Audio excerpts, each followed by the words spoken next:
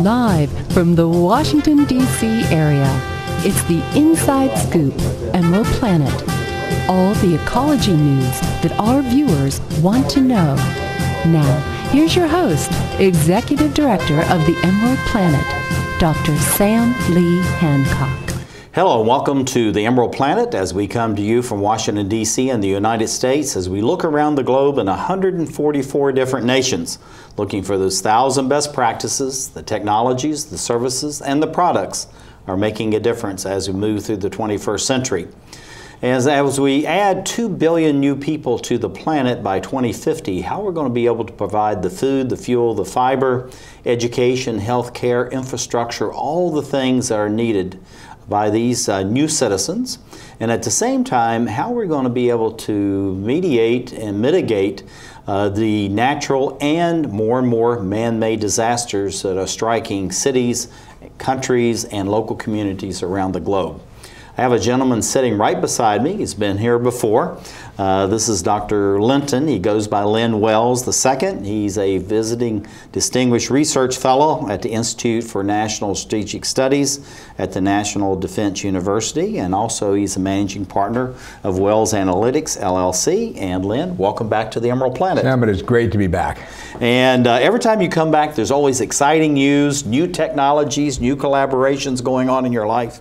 Tell us about star tides and then tides itself. What do they mean and why this intersect for collaboration, innovation, and technologies? So tides actually is transformative innovation for development and emergency support.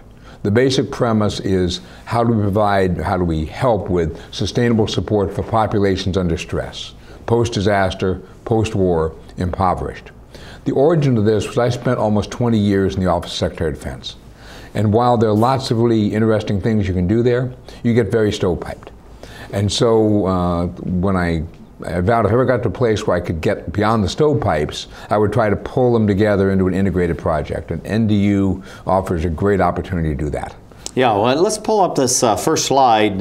We want to show this because I think this theme that you have here, post-disaster, post-war, impoverished, this has real meaning. So if we can bring that slide up. Looking at that, address what these three things really mean and how does it affect people on the ground? Well, let me do it in two parts. First of all, why is the Defense Department doing this? And the answer is that these three areas intersect with four main missions of the Department of Defense. One is post-war stability operations, stability and security. One is humanitarian assistance, disaster relief.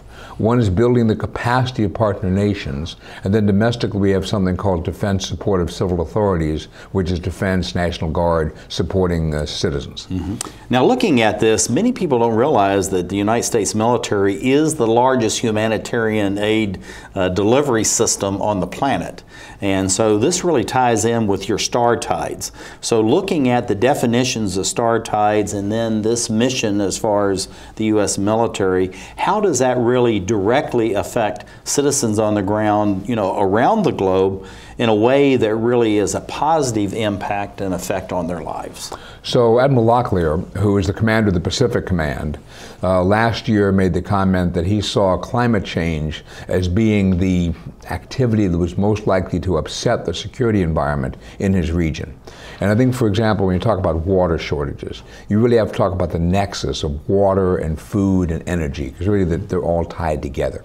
And so the differing integrated approaches of star tides, power, water, shelter, integrated combustion solar cooking, heating, cooling, lighting, sanitation, and lots of information communications technologies, is designed to address kind of problems that'll be kind of common to almost any region, any continent. Mm-hmm. Now looking at this, let's go right back. I want to go back to this, our goals. What are these goals? You've got three overlapping areas. So let's do the three by themselves and then where is the intersect among these three? So leveraging global talent. So TIDES is a Defense Department research project. We're funded by Defense Department money. But because we are only a knowledge sharing project, we don't bend metal, we don't pick winners and losers among companies, our general counsel says we maintain a network called the Star Tides Network that lets us reach out and talk to almost anybody about anything. So that's what the leveraging global talent is. And the Star Tides Network is now about 4,000 different nodes from Northern Europe to Australasia. So we try to pull together the best ideas from everywhere. None of us has a monopoly on good ideas. The integrated approaches, I mentioned the 8 infrastructures. So how do you do things like position the sanitation so it doesn't contaminate the water? And then use the heat generated by the cooking to pasteurize the water, and maybe heat bricks and rocks to put in shelters so you can get heat at night without having fires in enclosed spaces. That's kind of the integrated approach. The sustained the private sector basically says, we're only interested in solutions that can be sustained by local populations in their worlds with their resources. Not interested in a bright, shiny object that looks great out here on the U.S. display field and is inoperative 6 months after we deploy it. So how do we tie these things together? Leveraging global talent, none of us has all the good ideas, integrated approaches, get things to work together, and think of the needs of the local populations rather than what we think is a good idea. Looking at star tides and then the tides itself, you've mentioned this several times, but what is the actual differentiation between them? I know one is networking. Yeah, how does that lead to the other? So TIDES is a funded Defense Department research project. So we have to play by all the rules of defense in terms of accounting for funds and things like that. But so it's open and transparent. People know what's going on at all times, it is. In essence, yes. But it's also, again, a knowledge-sharing research project. So we don't actually build things. We don't do many field operations. We observe sometimes. So that means we can use the Star Tides network to engage a much broader group of people than a normal Defense Department program might be able to. So looking at that, as far as leveraging the star tides, I know that you have this incredible network. You're the master of networking and also collaboration. So when you're looking around the globe, how do you don't pick losers and winners in this whole thing, but yet you're still looking for the best of the best. How do you go about that process? Is it through referral? Is it by interaction with people? Just how does that work? Well, so what happens is TIDES is a place where people with problems and people with solutions can get together. And one of the best examples a couple of years ago was a Canadian general came by. And he said, looks this very is at your field demonstration. At the field demonstration, right. Yeah. This is very interesting, but what have you got that works in minus 30 degrees, 30 knot winds, and permafrost? To which my answer was, oh no. So we went out to the network, and within hours, people came back and said, well, I have a contract with the government of the Yukon to work on green energy in Alaska, or in Canada. I have a contract with the Inuits to work on projects in Alaska. And so we basically hooked them up with the Canadians, got out of the way. We're not trying to define the solution, we're trying to connect people with problems with people who can have solutions. And that's really the power of the network. So this TIDES project itself is not an intermediary, it's a sort of an arbitrage, brokerage type situation. It's like Emerald Planet itself, where the last word in our motto is link. We're linking people all around the globe, and it's the same thing that you're doing with that. So looking at the collaboration, how do you foster and enhance collaboration so that as you see things are coming in, but they're constantly advancing, becoming better, more refined, and again, reaching new audiences that maybe the people that developed the technology originally didn't even think about? So we put out a monthly newsletter, and increasingly that's being repeated on other websites and other like-minded organizations. So we're trying to grow the interested contacts that way. And in addition, the people can come to the website and sign up, and if they have a particular project they'd like to work on, for example, during this week's demonstration at NDU, we're asking people to think about how you can protect workers in Ebola type situations. What are some really something that's just really just almost burst on the scene around the globe. And so this question actually was just asked yesterday morning, and we hope to have an answer by in about 2 days to at least get back with here are some thoughts you might consider. Now looking at this, most people in today's world, they think technology is the answer to everything. And as we know, just like in medicine and even in sanitation, water, not just only technician is the answer to that. So how do you go beyond the technology so that the human talent and all that really becomes a key component, but we're not just totally depending on technology? So the first thing you find in this is sociology always trumps technology. And so, I'll repeat that. That's a good statement. Sociology will always trump technology. Okay, got it. So for starters, we tried to look at building social networks and developing trust ahead of time. As someone said, the worst time to exchange business cards is after the disaster. So how do you build those networks? Second of all, often the policy and doctrine is pretty good, but the people on the ground don't know what they cannot do. Right. So how do you inform them about what the linkage is? There's a question about legal regimes. So Defense Department is not in the foreign aid business. If we levy, say, a water purification kit behind, have we violated some kind of foreign aid law? How do you get stuff through customs? Obviously you need resources, but the really key piece is that no lesson is ever learned until behavior changes. You can observe a lesson, come back next year, re-observe the same lesson. So how do you train, exercise, educate, I'd say incentivize, to cause people to do things differently so a lesson can really be learned? Mm-hmm. Now, looking at this whole thing about the education, I know education is a key component of everything you've done in your life. You know, a few decades there. And so taking that and leveraging it into, you know, this mission areas, I know that you actually weave this through everything. So you have the mission areas, and then again, you're putting the education, and you want to see this change as far as behaviors. How do you make sure that's actually happening in a place like in Afghanistan or Ghana or, you know, any place where you're going and working in these hostile environments in many cases? So one of the things that the research component that the National Defense University is trying to do is to move to a continuous lifelong learning environment. Right now, Defense Department typically divides its learning into training, and then experiential learning on the job training, and then education. Mm-hmm. And if you look at the explosion of opportunity of education going on in private sector adult education, how do we apply that to not only the TIDES mission, but national defense in general? So the goal would be to move to a continuous lifelong learning supported by point-of-need content delivery. So this is, you know, advanced distributed learning, it's virtual worlds, it's things like that. Mm-hmm. And the technology exists to do it. Now how do we put it together into an educational system, learning system that gets us there? Well, looking at FEMA, this is something that we don't really think about, but you know, it's very much a part of what you're doing. And even though we think about it as being purely American, it really has global reach. How does FEMA fit into all this? Well, FEMA is you know, a core partner in all of the things we've tried to do. Mm-hmm. First of all, there's the Defense Support of Civil Authorities mission I mentioned, which is working with the governors and with FEMA and with the local organizations. Certainly with regard to Sandy and things like that, and the national exercise they've done every year, we work really closely with FEMA. Well, so we just about run out of time, which is always the case when we're with Dr. Lynn Wells, who is a visiting Distinguished Research Fellow at the Institute for National Strategic Studies, National Defense University, and Managing Partner of Wells Analytics. And thank you for being with us as we look at this topic of how we're going to meet the needs of 2 billion new people as we look around the globe to create the Emerald Planet.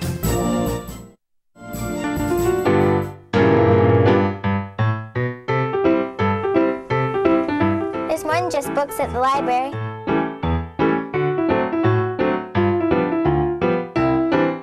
There's more than just books at the library. Excuse me. There's more than just books at the library.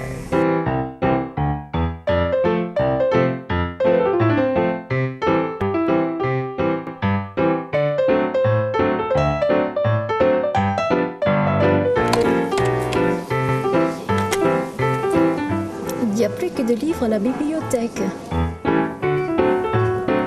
Hello. You have a lot of great books here today. You know there's more than just books at the library. I know. There's more than just books at the library. I don't want to be hooked to a machine. I want all the medical treatment available to me. I wouldn't want my family to have to make this decision. My doctor knows what's best for me. An advance directive is your life on your terms. Talk with your family. Decide what's right for you. Then put it in writing. Documenting my wishes today means my family won't have to make heart-wrenching decisions later. To learn more, visit www.putitinwriting.org. 1,200 American youth run away from their homes every day. The National Runaway Switchboard is here to help. 1-800-RUNAWAY. If you are a runaway, thinking about running away from home, or a parent or guardian concerned about issues facing your child, call us 24 hours a day. 1-800-RUNAWAY. In times of crisis, hope is just a phone call away. 1-800.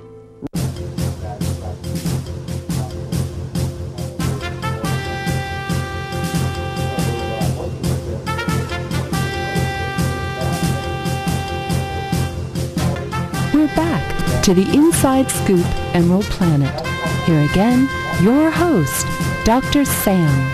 Hello and welcome to the Emerald Planet as we come to you from Washington, D.C. in the United States as we're looking for what we call the best of the best, the 1,000 best practices to meet the needs of an emerging population on the planet that's growing to 9 billion souls by 2050.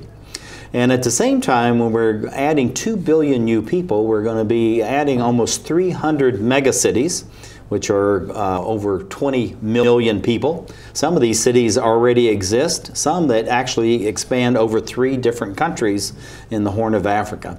So how we're going to be able to take care of all these new people at the same time to provide their needs when there's a potential for category 6 to 8 earthquakes under about 195 of these 300 main cities. We have a gentleman sitting right beside us who's trying to figure all this out. At the same time, to set up the networks that's going to be addressing these various issues. This is David C. Becker. He is a director of what's called the Civil Military Activity Integration, and we'll talk about that, David, in a minute. Center for Technology and National Security Policy at the National Defense University in Washington, D.C.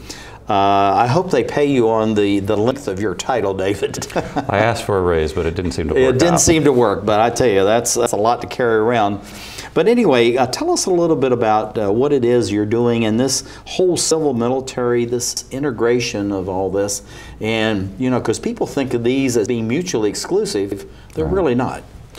Very much so. In fact, when you look at what we're trying to do, the military, and certainly the U.S. military, has spent 10 years, if you will, in Iraq and Afghanistan, realizing or having to work with the fact that the sort of conflict that they've been in is a conflict where they really need to bring the population to their side. So there's been a lot of focus on that recently over the last 10 years, and they really want to see what it is that they can do to improve their ability to talk to populations and improve their ability then to, in some cases, understand what the populations are going through and understand what it is that is most useful for them. So that applies whether you're in a conflict situation or whether you're in a disaster situation. Same situation applies, or the same difficulties apply in both cases. Now, looking at the Star Tides network, I know this is global. There's some 4,000 involved and all that. We have a few of the logos back here, but this is really almost goes out into infinity as far as the people that you're working with and the collaboration. In Star Tides, how does collaboration and then the sustainability all interact and it's part of the core of what it is that you're really doing through Star Tides Network? Well, it became pretty clear the Department of Defense doesn't have all the answers, nor do many of the other organizations that are out there, but they all have some part of the answers.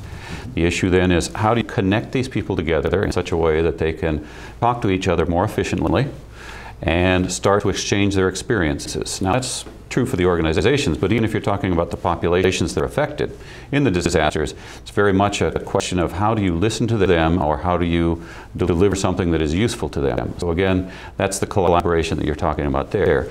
And the more that you do that and the more that you talk to the local population, the better you're going to be probably in coming up with sustainable solutions, solutions that will in fact last for a long time and not just for the period of time that you as a responding organization is there. You want this to go on much further. Mm-hmm. Looking at the cloud, this is something that people, this amorphous thing they call the cloud, it's like, you know, somewhere, you know, in the clouds, somewhere in the universe, but yet it's very much a Earth-based activity and location. What is the cloud, and then what do you do as far as this crowdsourcing, bringing people into the process so that when you're delivering a service, it's something that they truly want?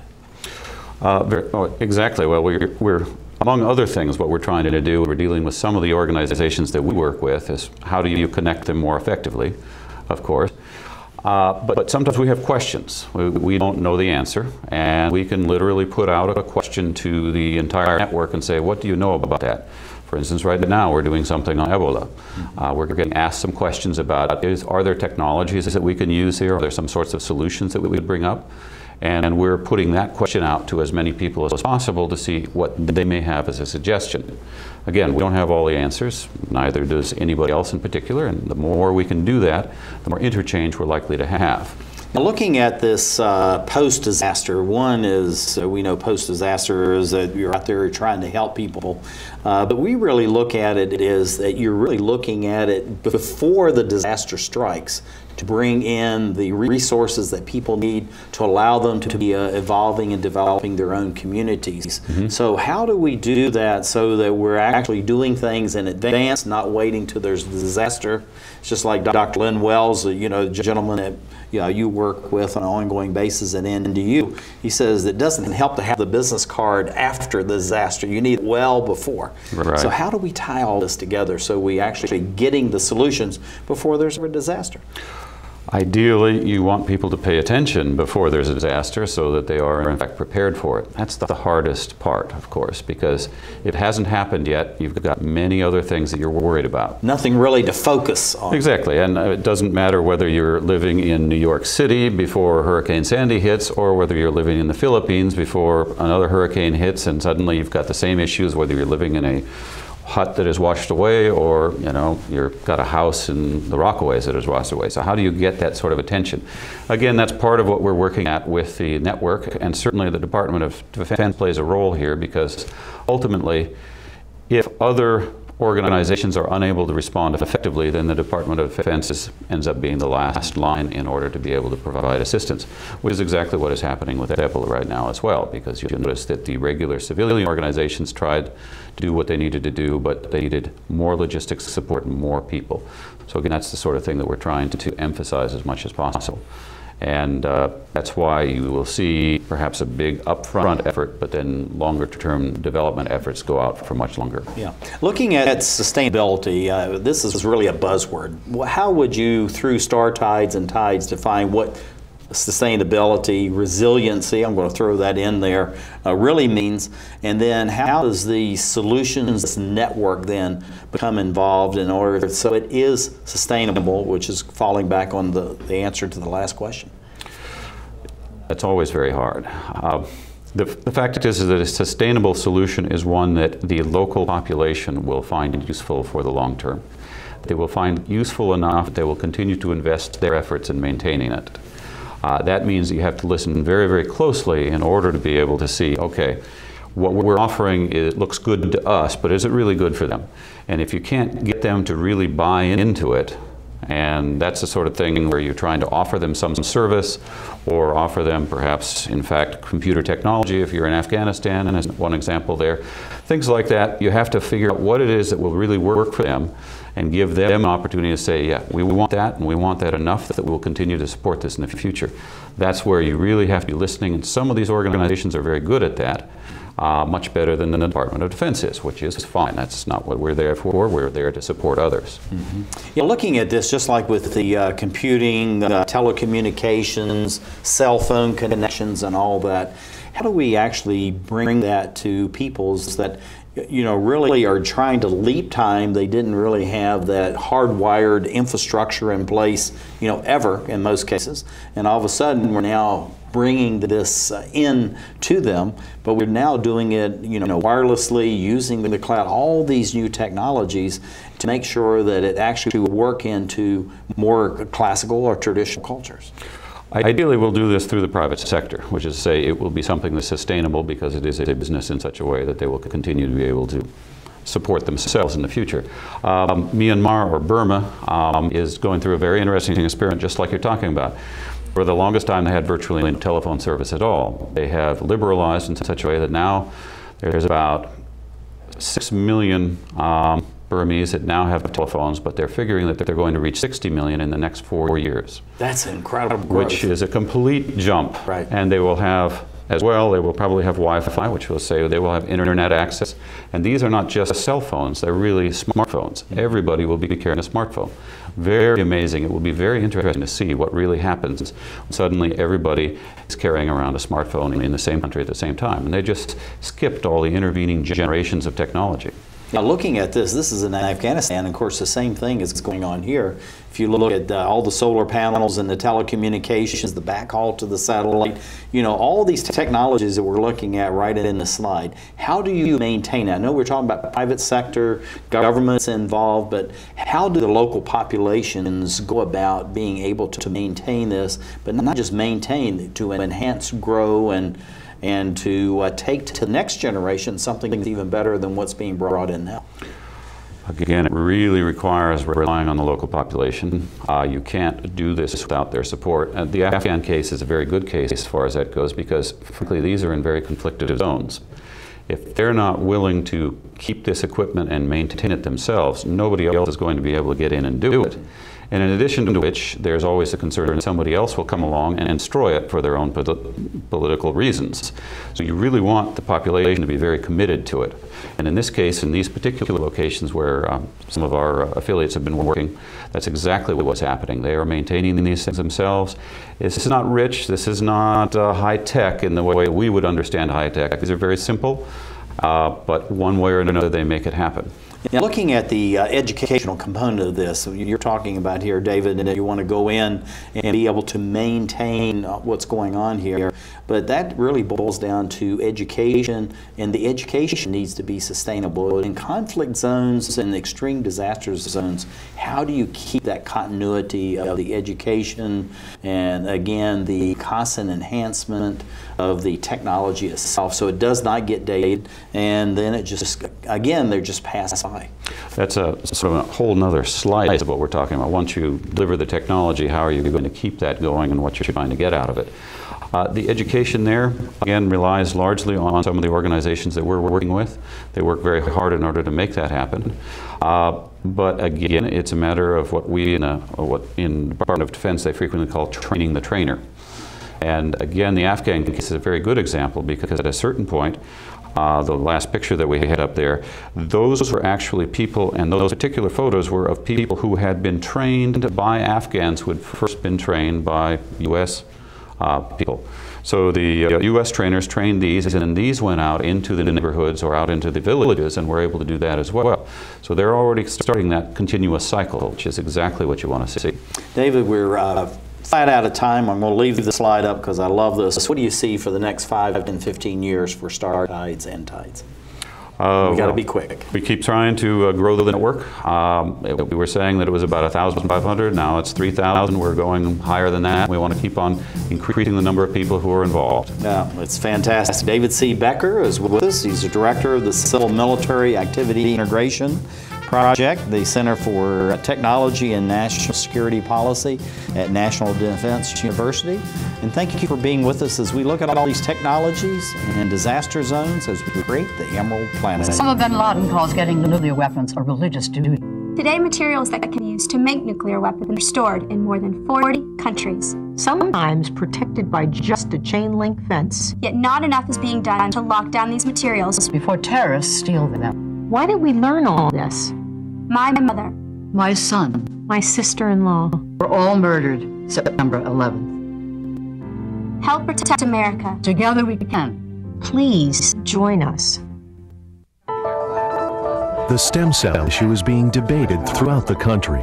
Truth is, most everyone has an opinion, even if they don't know the facts. Let's stop arguing and start really understanding the potential of stem cell research. For us and for millions of Americans living with disabilities, get the facts. Call 1-877-842-3442 for free information from the Stem Cell Research Foundation. That's 1-877-842-3442. Following the tragic events of September 11th, there have been hundreds of violent attacks against innocent Americans. Remember what that flag you're waving stands for. Remember, please stop the hate. We're stronger when we are united. Remember what that flag you're waving stands for.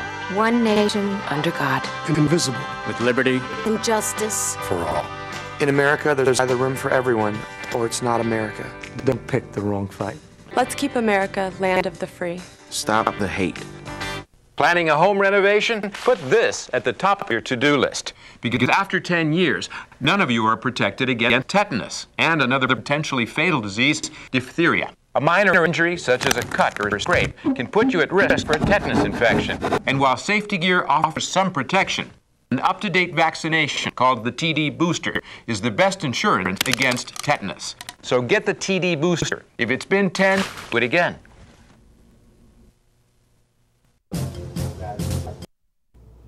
Hello, I'm Dr. Sam Hancock, the President and Executive Director of Emerald Planet. We're coming to you on a week-to-week basis from Washington, D.C. in the United States, looking around the globe for those 1,000 best practices, the places that around the globe that are actually dealing with rapid population growth, and at the same time may be in conflict zones and or facing natural or man-made disasters. So how we're going to take care of all these people as we go to a planet with 9 billion souls by 2050 and maybe 12 to 13 billion by the end of the 21st century. We have a gentleman who's actually is aggressively working in this area. Joining us, this is Dr. Peter M. Killcommons. He's the CEO of Medweb, and also he has his own nonprofit. And Pete, welcome to the Emerald Planet TV. Thank you, sir. You've been doing good work, and we hear lots of good things about you and what you're doing. And the slides we're going to be sharing really talks about some of these things in images. But tell us a little bit about your work as far as what is Medweb, and then also about your nonprofit activities. Well, thank you. Medweb is a telemedicine and radiology, picture archiving, and communications company. So we specialize in particular in providing medical informatics solutions and telemedicine in austere environments or underserved environments, and all over the world. Well, looking at the work that you're doing as far as the Medweb is concerned, as we add 2 billion people, I mean, this is just incredible to think about it, and that's just a few years ahead of us. How, you know, people are struggling now to keep up. How do we use all the tools of modern society, this innovation, the collaboration, invention, so that we're able to actually enhance the quality of life and not just trying to sustain people? Well, it's an exceptional question, and it's really an excellent time in human history to live and see these transformative processes that are now made available. Medweb has been working in particular on mobile applications that run in all different sorts of smartphones and feature phones and simple phones in cellular networks.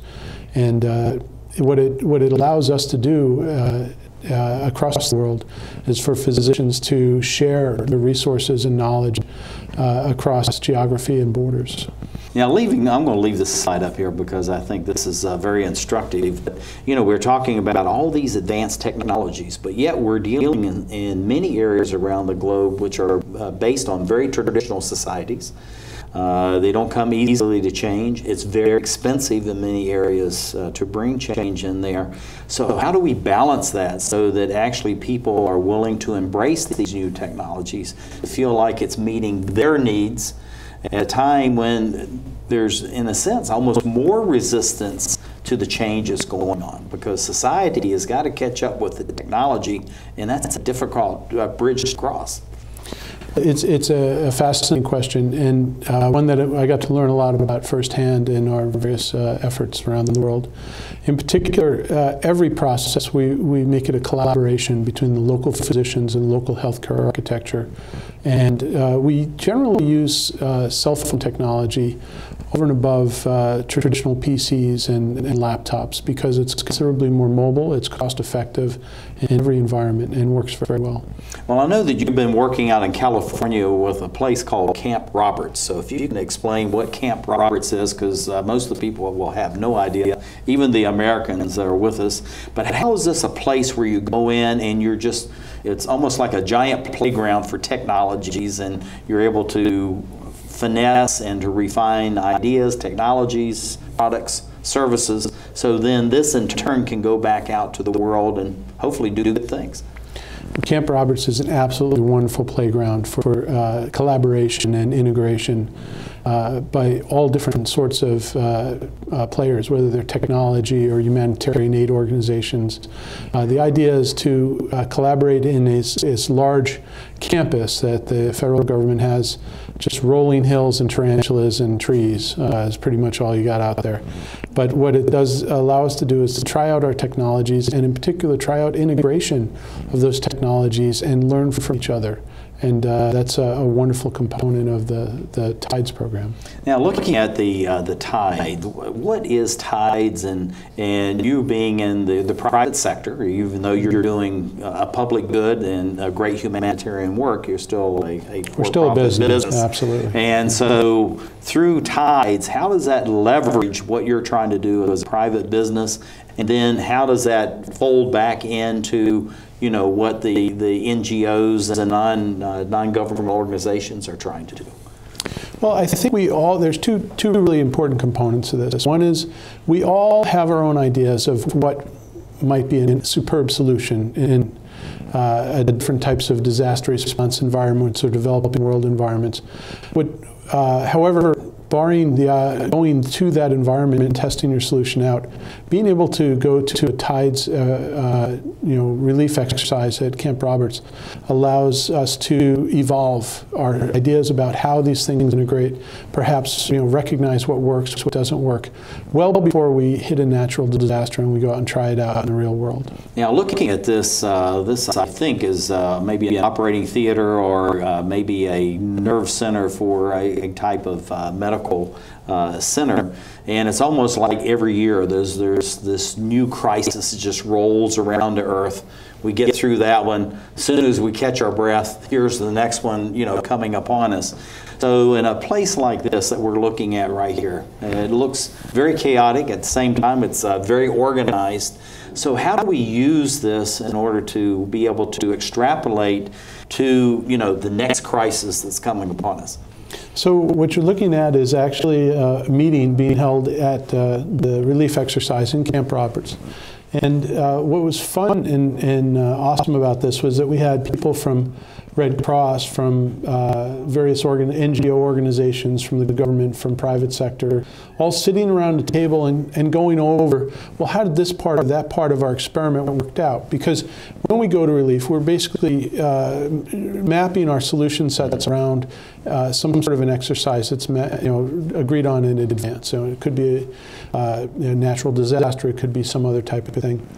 But when we got together around the table, and you start to get feedback from each of these different participants, and you walk away with 1,000 more ideas of how you could do better the next time. And these iterative events at Camp Roberts and end up evolving technologies that much more rapidly, and also generating an awareness or cross-pollination across these different enterprises. Because without something like Star TIDES and the TIDES program, there are few opportunities for various NGOs and private company innovators like myself and government services to get together and experiment with these things in a non-urgent environment. And of course, we know when we're in an urgent environment, the last thing anyone wants to do is experiment with a new technology or look for a new solution. Yeah, you're looking for how do we take care of this. But looking at this situation right here, how then do we institutionalize all this knowledge that's being gained so that when you go out into real life situation as we're looking at here, things actually happen. But then at the same time, we have to have a feedback loop, I would assume, in all of this. So how do you go out, meet the immediate need, but still have a continuous feedback loop as if you're at a Camp Roberts? You've got real human beings that really are facing a dire situation. Well, the photographs that you're looking at, some are from the desert in Nevada, and some are from actually southeastern Afghanistan. And my collaborators in southeastern Afghanistan were the gentleman there and a bunch of sheep. And then in the Nevada desert, it was a little bit different scenario. But the iterative... But again, we're talking about the juxtaposition of this feedback loop, regardless of where you are and how that works, and we're constantly improving the system itself. So the important component of this is that you establish collaborative relationships and you can maintain them. And then as we evolve the product, and our collaborators, for example, in Afghanistan, the doctors in Jalalabad or Kabul, are now participants in the process. So essentially they've joined in that StarTides communication loop, and that has caused several iterations of the products to perform that much more and facilely. I know that through the StarTides and the what they call the field day demonstrations and all that we're looking at right here, how then could you bring in, and how many different groups are you trying to bring together at one time that you really need to depend on, so that when you're out in Afghanistan or you're in Uganda, wherever it may be around the globe, that you can literally get on the cell phone or send an email and somebody's going to respond to you in something that's in a positive way that's going to impact the people that you're actually dealing with in the field? Again, that collaborative network that comes from StarTides, although it's an informal network, you create friendships instead of a formal relationship and, oh, this is what I generate. It's more of a couple of colleagues getting together and experimenting together. And it changes the whole dynamic of how we collaborate. So when there is an urgent event, it's instant. You'll start getting phone calls from the guys you met through StarTides or out on the parade field at NDU. And we work together quite easily. Finding what is the best solution to address the situation, who has the most resources or availability. Yeah, Pete, you were talking about NDU, National Defense University. How does that serve as the backbone to all these things we're talking about right here for both StarTides and Tides? Well, a lot of people don't realize that the Department of Defense has two primary missions, certainly defense. And the second mission, which became part of their prime directive, I forgot how many years ago, but it was a wonderful thing, was response to natural disasters, man-made disasters, humanitarian aid. And so a significant amount of effort goes into that. And we were invited into this strictly on the notion that how can we develop better communications between civilians and military when responding to natural disasters and work more closely together to help people. The information communications technologies, I know that this is what you've been talking about, and it seems to be one of those core areas that you have to have. And through the Camp Roberts and then actually being in the field, what kinds of refinements are you finding that you then can take back to people who are collaborating with you that's supposed to be providing these advanced technologies? Well, the timing of your question matches that slide. If we can go back a slide even. No, forward one. So the stand you see there is 100 watt. This has got to be quick because we're about out of time. It's a 100 watt solar panel running a cell phone network that you can stand up in a few minutes. Our experience from Hurricane Katrina and subsequent natural disasters, plus various developmental disasters, showed us that having a simple, easy-to-use communications network we could stand up would be very helpful. And all these things here are very important too. This is Dr. Peter M. Killcommons. He's the CEO of Medweb, has his own international nonprofit working around the globe with Tides and StarTides, which is very important. Thank you for being with us as we create the Emerald Planet. This is firstgov.gov, where we're obsessed with getting you government information. Brand new student loan applications on the site, baby. This calls for a celebration. Here's your uncle. So in the end, it was either take the astronaut gig or come work here. What can I say? Duty called. Dude, that's my cop. Oh, sorry. Yeah. No, I'm pretty sure that's Sam's cop. Oh, sorry. Yeah.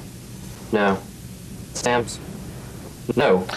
Just log on or email us and get what you need. C, change of address form. That's how it's done. D, driver's license renewal. E, emailing Social Security information. Yeah. Okay. Yeah. Nice, we'll allow it. All right, What are those? Government surplus cars for auction. You posted those online last time. No, you did. I'm posting them online this time! For all your government information, firstgov.gov. Oh, what have we got here? Sometimes you feel tired. You can't seem to lose those extra pounds off your midsection. Your joints hurt when you take the stairs. Well, you're getting older. But I'm happy to say that there's some simple things we can do to keep you happy and healthy for years to come. We can also lower your risk for some serious diseases the older population is often subject to.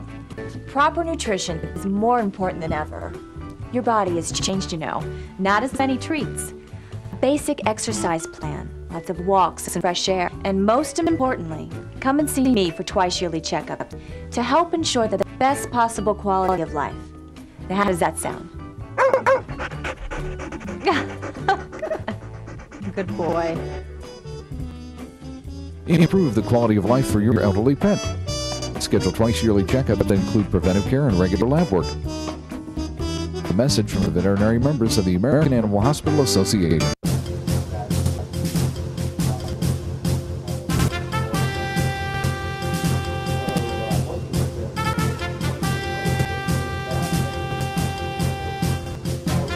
We're back to the Inside Scoop Emerald Planet.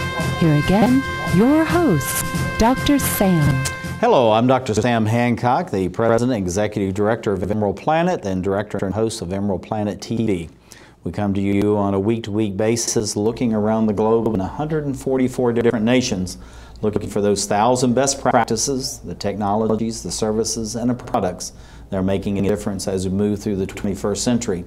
And at the same time, we see ourselves as the link, and just as the gentleman sitting right beside me, is that to bring people together, the people, the citizens within local communities, and all the resources that we need. But at the same time we're doing that, we're trying to expand and enhance the technologies, the services, and the products, because we're adding 2 billion new people to the planet by 2050. And so I have 3 gentlemen here. They're going to be talking about some of these aspects.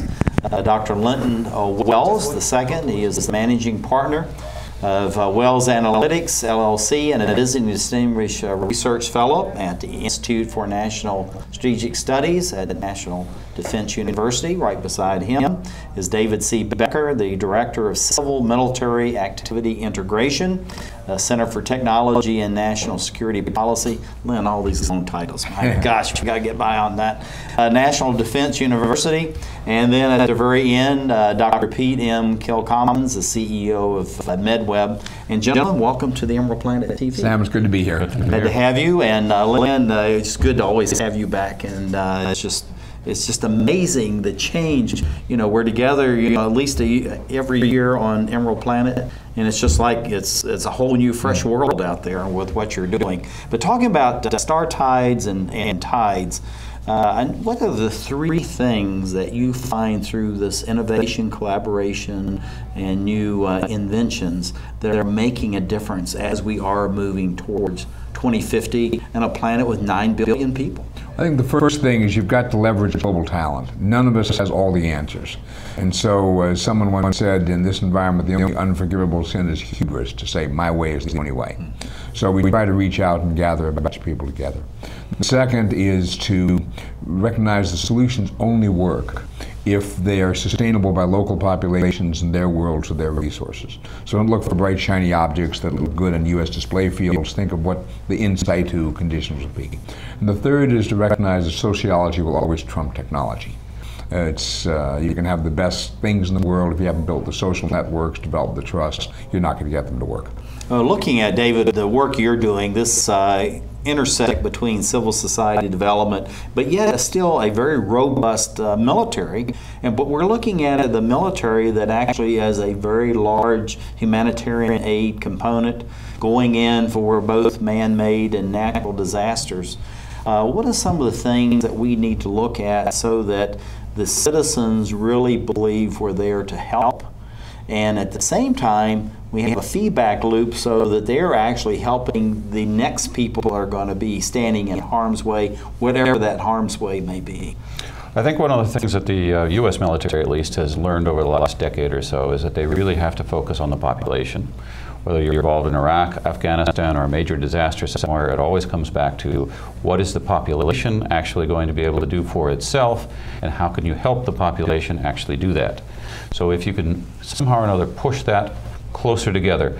And a lot of what we've seen recently with new technologies, whether it's something like Facebook or other sorts of communications technologies, is the fact that citizens are more capable of self-organizing as groups, as organizations now. And so our goal, as much as anything, is to try and bring those organizations into contact with the military so the military knows how to actually work with those. And of course, this really goes to what they call the hearts and minds of people within local communities. It's very, very important. And we have two gentlemen here with National Defense University, very much involved in the evolution of what's called star tides and the global network. But Pete, with your organization, you are a private company, the Medweb. Yet you still, in many ways, operate as a humanitarian aid organization with medical and all these other types of technologies. But you've been very much involved at a place called Camp Roberts, which is out in California. It's a large playground, in a sense, for new technologies and innovation. So looking at this relief organization and interaction with a number of government agents, NGOs, and private businesses, what are some of the things that you're learning to prepare for future disasters, whether nature or man-made? And as you know, more and more, it's man-made disasters that we're actually responding to. I think the most important thing that we get out of it, you know, as a private company, we have a double bottom line. We're looking for, certainly we have to make money, but we also want to do good in the world. And we see the Star Tides and relief exercises as an incredible resource to learn how to collaborate, how to be helpful, and how to interoperate with all these other organizations and agencies, whether they're, you know, the Red Cross or non-government or the DoD. Yeah, looking at Lynn at what you're doing, I know that it's really a response. It's demand-driven in many ways, but I know the wisdom that you have for this organization over the years that I've gotten to know you, that you keep saying we have to be looking beyond just the immediate. We have to be looking to the future. We need to be planning for that future, even though we may not know what it is out there. So using the Star Tides and the Tides organization that you've helped to develop over the years, how are we actually trying to avoid some of these natural disasters in the future, and even these internally displaced persons through conflict that is going on across the globe, and the health disasters like an Ebola or SARS and MERS and all these others? How do we look beyond the horizon so that we're anticipating and we're planning and we're not just always constantly spending a lot of money trying to respond to disaster? So the Philippines had a really excellent conference a few years ago called Engineering for Resilience. And they looked at a disaster, typhoon had come through, flooded a lot of places. And then between that and the time the conference was held, the earthquakes in Haiti and Chile had been held. And so it happened. So they realized that in the future they're going to need to be not just reactive, but how do you engineer resilience? How do you anticipate and mitigate? Now, of course, in a natural disaster, you can't necessarily avoid it. That's what nature brings you. But you can be less vulnerable to, and so by looking at climate change models, by looking at your enforcement of things like building codes, by looking at the extent to which feeder streams and runoff areas have been paved over, you can do a lot to try to make the damage less severe than might otherwise have been. The other thing is just building back better. The World Bank had a conference a couple of weeks ago on world reconstruction. The point was, don't just build back the way you had it before. Try to anticipate not building back in the same floodplain, things like that. Yeah, this is going to just like a Port-au-Prince, Haiti, where you had this earthquake, and you had a city that was literally built for about 150,000 people, but it just happened to have 2.7 million residing there. And so how do you actually create a city new instead of saying, hey, we're going to rebuild? It's really way beyond that. And David, that goes to really a kind of gives you a jump start in the question we have for you as far as the civilian military activity and the integration. How do we actually look again so that we're avoiding many of these natural disasters? Are we really learning from the past, really learning from history to anticipate? Or are we so caught up in responding to all of these natural disasters and the conflict zones that we really don't have time to do that?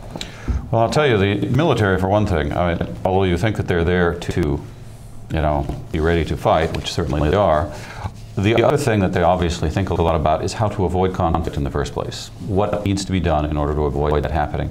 And if you look at the development world, in some senses, that is the same thing that they are doing. They're trying to avoid conflict by using development tools in order to get there. Certainly in order to improve the lives of people.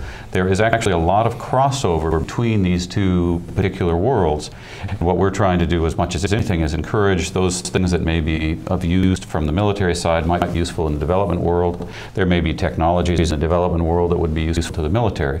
So that as much as possible you're getting this sort of cross-feeding which allows you to build something larger and hopefully have more impact.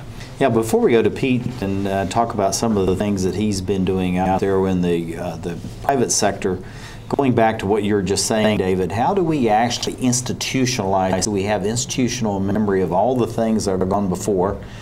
These are both the things that have been planned for, the experiments we're doing, and then look at the disasters we've been able to respond to so that it's smoother, better, more efficient, and maybe less use of money, materials, machines in order to respond so that we're getting more resources from the local communities and not having to transport everything into it, which is a huge expense. Well, Lynn often refers to the fact that the issue is not so much lessons observed, which is to say you see what has happened and you say, well, we shouldn't do that again, but lessons learned where you actually do something about making sure it doesn't happen again.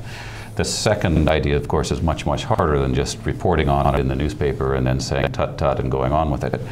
As much as anything, a lot of what we've been doing is trying to drive home what is positive, what are the best practices, exactly what it is that people should be thinking about as they make the decisions that they have to make.